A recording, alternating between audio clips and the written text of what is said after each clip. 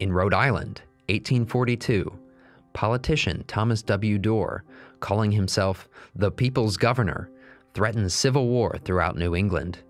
His main target was the famous colonial charter issued by King Charles II in 1663. In the 19th century, the document was of world historical importance, the planet's oldest existing written constitution at the time, and surely the most liberal in its own day. Radical Jacksonian and America's first professional historian George Bancroft declared, "Nowhere in the world have life, liberty, and property been safer than in Rhode Island." Yet by 1841, the Union's smallest state was no longer a republic, and Bancroft was convinced that America's libertarian destiny required a revolution in Rogues Island. Welcome to Liberty Chronicles, a project of Libertarianism.org. I'm Anthony Comegna. Almost since its founding, Rhode Island was a democracy in decline. Thanks to Roger Williams and Anne Hutchinson's battles with Puritans in Massachusetts Bay, the state's founding principles were absolute religious liberty and peaceful cooperative interactions between peoples. In 1655, some small towns allowed as much as 90% of white males to vote. By 1725 to 1776, that shrunk to an average of 75%. When the Revolution came, most states held constitutional conventions. Rhode Islanders kept their old charter and still probably had the most democratic government in the world.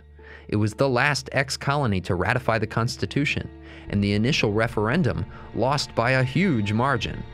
After Federalist-dominated Providence threatened to secede from the state, the countryside fell in line and joined the Union. Throughout the 1790s, entrepreneurs and capitalists introduced industrialization to North America, first in Rhode Island, and a large landless urban and immigrant population came with it. By 1829, so few people owned land that there were only about 8,400 freemen and over 12,000 non-freemen. Between the 1790s and the 1830s, every other state significantly extended voting rights or entirely abolished landholding requirements. But in Rhode Island, the charter provided no method of amendment.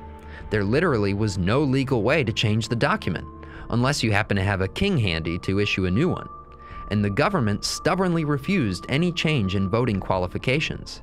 By 1841, not even most white men could vote, and Rhode Island was a republic in name only. Such a serious situation called for a hero, but what Rhode Islanders got was Thomas Wilson Dorr. Dorr was born in Providence on November 5, 1805, to one of the state's leading families. He was a brilliant, privileged young man who studied law and looked destined to become governor one day. But in a by-then crusty conservative state like Rhode Island, Dorr had a problem. He was a radical liberal, a Republican revolutionary. From a young age, Dorr was captivated with the liberal and nationalist movements that spread across Europe after Napoleon's empire crashed. There were unification movements in Italy and Germany, independence movements in Ireland, Greece, and Poland, and in France's July Revolution of 1830, the Paris masses forced King Charles X to abdicate. Dorr believed that what the American Revolution first started was now spreading around the globe, extinguishing old regimes with the unstoppable force of destiny. Yet, even if global republicanism was mankind's inevitable future, people here and now, today, have to choose to make the future happen. Dorr kept up a lively correspondence with European friends, like railroad engineer William Bridges Adams, who often wrote for the liberal reform press and was praised by John Stuart Mill in On Liberty. When Adams sent Dorr a copy of his 1832 essay on ethics and politics, Dorr's reply voiced support for wide-ranging reforms in Britain and a liberal politics very nearly approaching modern libertarianism. Thomas Wilson Dorr to Mr. William B. Adams of London, May 28, 1832.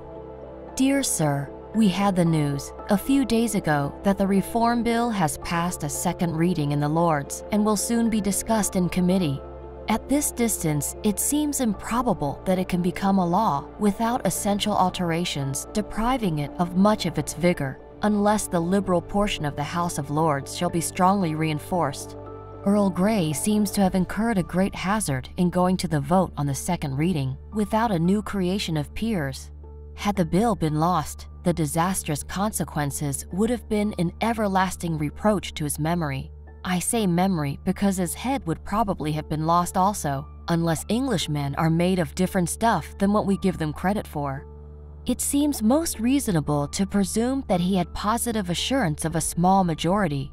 If your ministers were very much in earnest, would they not make straight, quick work of the bill? There is ground for suspicion, but after all that has been said, written, and done out of Parliament by the people, it is improbable to doubt that a reform equal to the necessities of the nation will be had in some way or other, and that speedily. For the sake of peace and humanity, it is to be hoped that the wisdom of the House of Lords will not come too late. Your Rights of Morality contains many just statements and reflections, but I agree with your critics in thinking that you have laid yourself open to a charge of agrarianism, and that the class for whom the book is intended will understand you as teaching such a doctrine. It was doubtless the intention of the beneficent Creator that all the individuals of the vast human family should subsist by the fruits of the earth, and there is certainly room enough for all who are sent into this breathing world. But fraud, violence, ignorance, accident, and perverse human policy have contradicted and postponed the true interests of mankind for ages. It rejoices every philanthropic heart that there is now a strong tendency toward the natural arrangement. The perverse system of which I speak assigns to one man or to a few men vast tracts of land. To a large body, only such small portions as barely suffice to subsist them, and to the majority, absolutely no share at all of the earth's surface. A large part of this majority, of course, become virtually the slaves of the favored few, hewers of wood and drawers of water, feeding upon remnants, ignorant and corrupt. These vast estates are accumulated by impolitic laws of entail and primogeniture. Vested rights of property exist under these laws. They are bad and should be repealed, and the evil thus gradually corrected. The poor man, who does not now enjoy his share of the fruits of the earth, according to the benign provision of his Maker, will then in time receive a portion of the divided estate of the overgrown proprietor. Comfort, intelligence, and enterprise will denote that the greatest number has become happy, and God meant they should be. Now I complain that the poor man may be led to think, by your book, that he has a present right to a portion of the great heritage, and may help himself without waiting for the slow process of legislation. True, you tell him to be careful lest he make his condition worse by attempting to do himself justice, but his reply will be, "Concede my right, and I will take the risk of the consequences." Though most historians have ignored the fact, Thomas Wilson Dorr was also a Locofoco. He was a convert to America's first libertarian movement. The Locofocos fought Tammany Hall for control of the Democratic Party's nominating processes in the mid-1830s. They won at least a partial victory and succeeded in creating a more laissez-faire, more intellectually committed Democratic Party that emphasized absolute equal rights for all. The Locofoco message was captivating for young men like Dorr. As early as 1833, he wanted anti-corporate banking reform, prison and education reforms, and a new state constitution. In 1835, after a Charleston mob burned abolitionist mail and the administration did nothing in response, New York editorialist William Leggett lashed out at this violation of equal rights. The Democratic Party officially excommunicated Leggett, and people like Dorr took notice. He became an abolitionist, convinced that the Democratic Party, guided by Locofoco philosophy, could effectively deliver universal suffrage to Rhode Islanders. For a more libertarian Locofoco future, Dorr looked back into Rhode Island's legendary founding. In a letter to America's first professional historian, George Bancroft, Dorr invoked the life and ideas of Roger Williams as a source for inspiration in the here and now. Thomas Wilson Dorr, Letter to George Bancroft, November 25, 1835. As Rhode Island men, we like the great and liberal views you have taken of the character and life of Roger Williams, and it gives us pleasure to see the founder of our state, in his own time a poor, oppressed servant of God, called by the multitude who cast him out, a heretic and disturber of the peace in church and state, taking his historical place as the illustrious advocate of religious and civil liberty. The writings and aspirations of such a man are in the nature of prophecy. His just perception of the native and inalienable right of man in a gloomy and unpropitious age was an evidence of the capacity and worthiness not merely of his own, but of the human mind to exist in a condition of greater freedom than was then known in the social state. And this mind is capable of nothing to which it does not tend. Every discovery of a principle, therefore, conformable to the laws of its nature, he asserted in an age of ignorance and oppression, and combated and overcome by the strong hand of prevalent tyranny, is a prophecy of the destiny of mankind and better, and it may be in remote times to recognize, adopt, and realize that principle in its full extent. The prophecy of Williams is now fulfilled in the constitutions of our states and in that of the United States. It is being fulfilled in the progress of equal rights and republican principles in the country from which he came.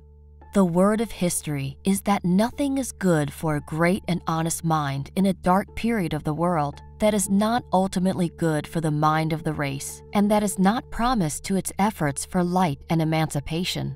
The noble conceptions of the great men of the past are now in course of a rapid fulfillment. They did without the sight, but the present and generations to come will take care of their memory. Their anti-slavery tendencies were always a thorny political problem for the Dorrites.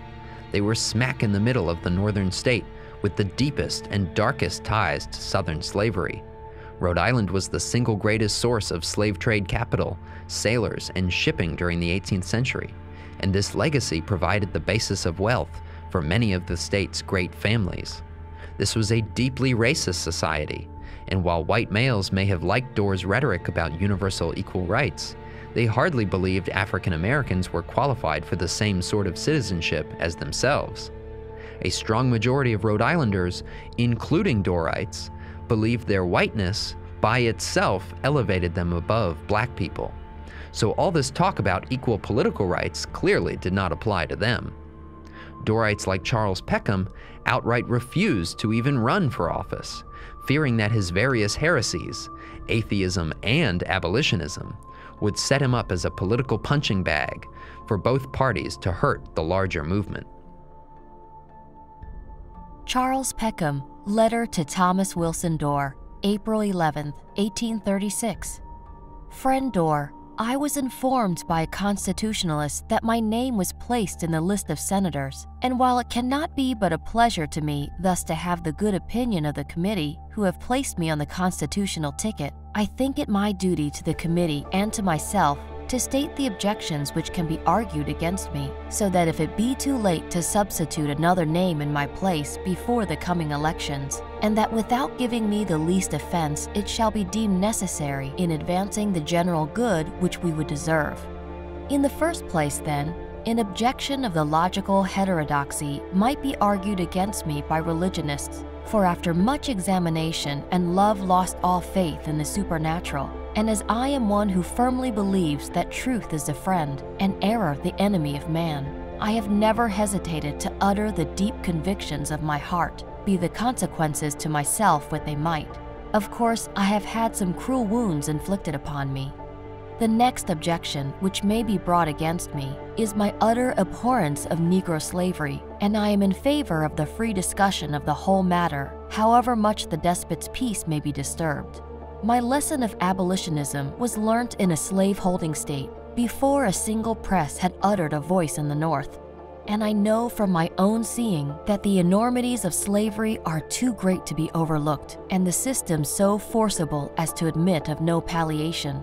I have discovered nothing in historic or philosophic truth unfavorable to immediate emancipation, and in so far as it can be brought about by moral means, my whole heart and soul are devoted. In 1837, Dorr wrote to the Rhode Island State Anti-Slavery Society, declaring his full support for abolitionism. He wanted abolition in Washington, D.C., repeal of the gag rule that prevented anti-slavery discussion in Congress, and he opposed annexing Texas. Still, he agreed with people like Peckham and thought that anti-slavery politics was best left to the transcendentalists and poetic dreamers. As proof, he had letters from supporters like C.W. Needham, who asked, "And why should we undertake to settle the question of slavery? We have nothing to do with it." By 1840, Dorr and most of his suffragists settled in with Martin Van Buren's Democrats.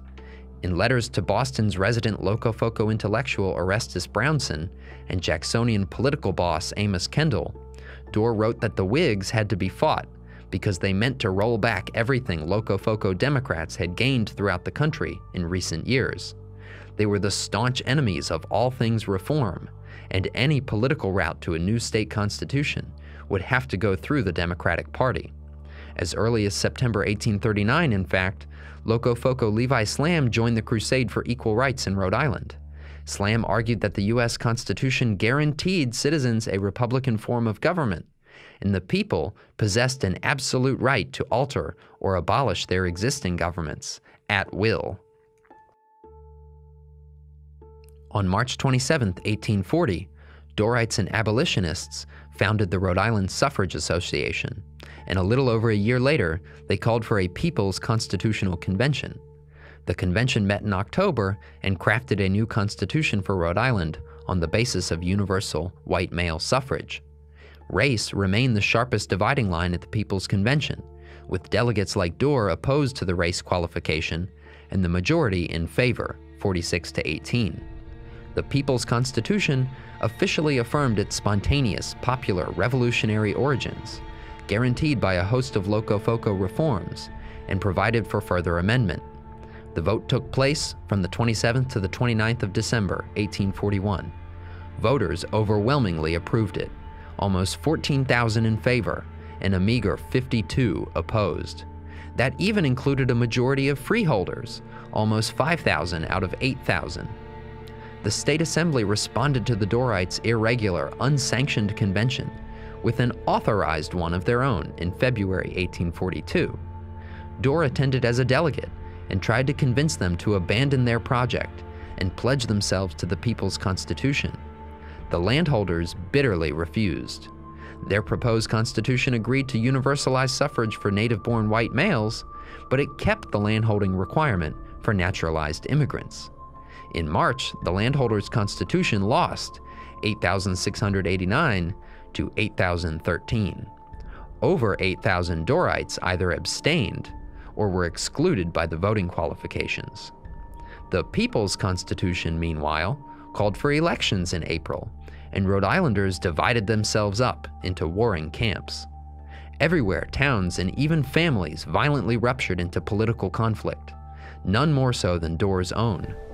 In April, his parents wrote to him to express their deepest shame and regret that their son, who was once so promising, was now about to plunge their state into civil war.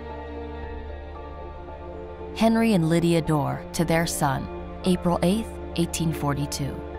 We hear with great pain that you are about publishing a proclamation at the head of which you are named governor of the state, which is a violation of the lawful authority of the state. It grieves us to the heart to know that a son of ours, arrived at so mature an age and so well versed in the laws of his country, should be a participant in acts calculated to bring the state into destruction, arouse passions which you cannot allay, and which, God forbid, produce civil strife attended with bloodshed and murders. We beseech you, we pray you to pause before you pass the Rubicon and become engulfed in political, criminal degradation, where our feeble prayers will not avail to save you from disgrace and ruin. We again beg entreat and pray you to retire from the strife you are inciting, for the law must prevail or all government is at an end. If your heart is sensible to the parental anguish we have and now suffer, we pray our Heavenly Father will vouchsafe and awaken in yours a corresponding feeling for our sufferings and influence you to renounce the course you are pursuing and restore us to a peace of mind which has for a long time been a stranger to us. May God in His infinite mercy prompt you to a decision which only can restore you to the good opinion of your friends and fellow citizens, whose esteem is worth the cultivation, and preserve our gray hairs from that shame and disgrace, which will attend forever if successful your present course, and hurry us sorrowing to the grave. Your affectionate parents and best friends, Sullivan Dorr, Lydia Dorr. In the 18th of April people's elections, Dorr got 6,604 votes for governor, a significant plunge of support from the December vote on the People's Constitution.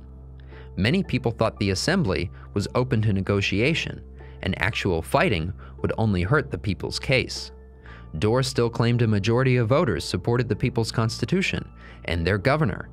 Meanwhile, the charter election put Samuel Ward King in office for his 4th term as Rhode Island's governor. And by May 1842, there were 2 state governments. Can you imagine a worse situation?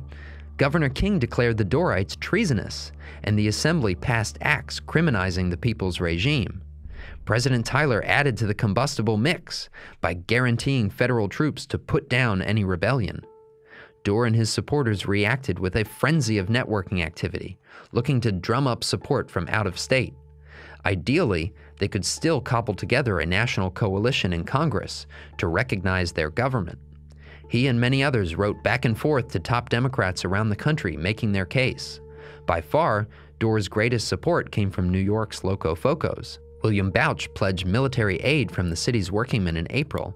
Allen Sniffen, one of the original Locofocos who conspired against Tammany Hall in the Military and Civic Hotel, promised full regiments. Perhaps more importantly, he vowed to champion the cause openly before Tammany Hall. Smelling rebellion all around him, Governor King declared martial law in late April, and the Dorrites planned to assault state buildings in response. The legislature officially requested federal support on the 4th of May, and President Tyler sent military advisors.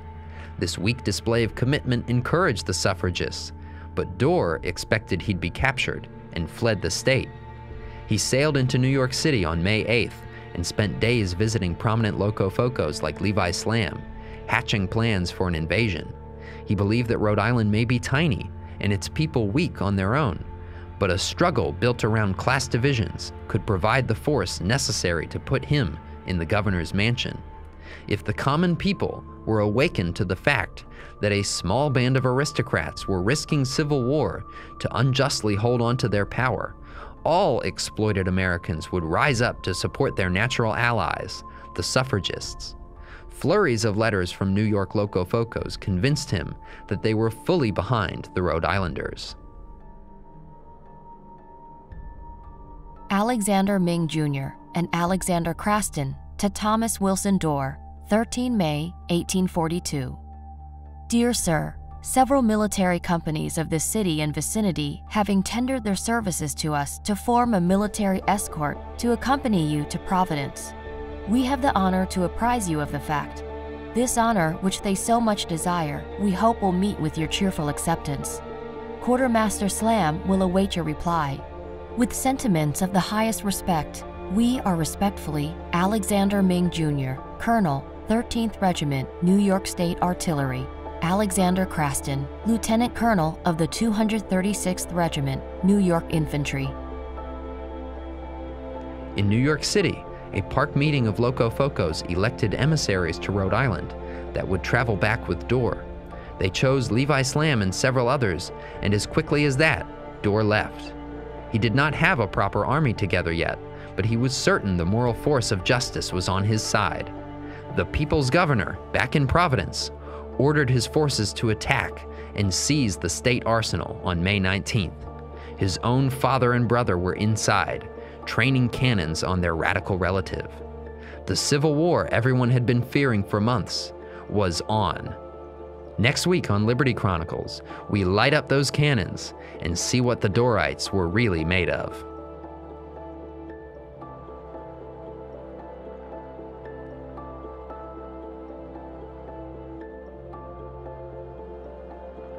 Liberty Chronicles is a project of Libertarianism.org. It is produced by Tess Terrible. If you've enjoyed this episode of Liberty Chronicles, please rate, review, and subscribe to us on iTunes. For more information on Liberty Chronicles, visit Libertarianism.org.